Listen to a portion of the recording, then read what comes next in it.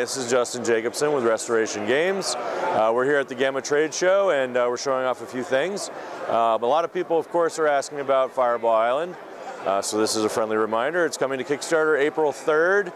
We're excited to be bringing it back. So for those of people who don't know, Restoration Games, we take old out-of-print mass-market games from the 60s, 70s, 80s, 90s, modernize them and bring them back. Fireball Island, the three-dimensional adventure from Milton Bradley.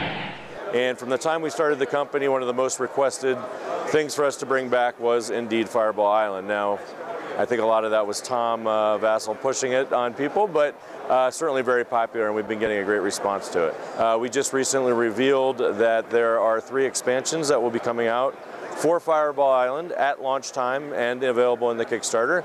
There are 3 different levels, if you will. We've got a bigger one, a sort of a medium one, and then a little one. And we just revealed today the medium one is The Last Adventurer. The whole idea behind the new Fireball Island is that it's 30 years later in the timeline, and that the island has been taken over by an adventure tourism company, and they're making a nice resort on the island. And don't worry about Volcar, they've got top people from corporate working on it. And so you're the lucky VIP tourist who get to go on the island as part of the soft open, if you will. And of course, everything goes horribly wrong. But when we add The Last Adventurer in, he's the real legit hero adventurer. He's been trapped on the island for 30 years, and he basically says, "Come with me if you want to live." And what he adds gameplay-wise is another mini, which also opens it up for a 5th player to play. So the base game is 2 to 4 players.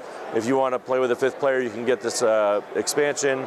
It adds that, in addition to some more content in terms of souvenir cards and things like that, and a couple of different marbles. So we have snakes, of course. Why did it have to be snakes?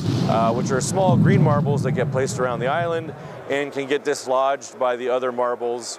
So when Volcar sends a fireball out, it can knock over some of the snake marbles, which can in turn knock over some of the players and bite them and poison them and things like that. And then on to go the other way, we have a much larger quote-unquote marble. Giant boulder, of course, and it's much larger than regular marbles, regularly shaped, and when you roll it down from Volcar Point, it sort of wibbles and wobbles all over the place, and you're not 100% sure what it's going to knock over or where it's going to end up, and so it adds a bit of chaos there too. And we have 2 more expansions that we'll be announcing in the next week or so.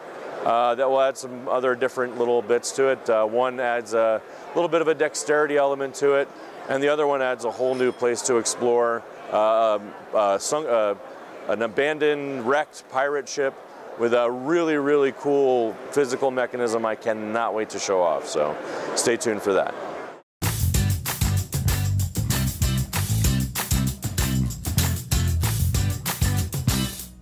Stay tuned for that. Excellent. Good? That's brilliant. All right. Like I said, I could ramble longer, but I didn't know. You can. I mean, listen.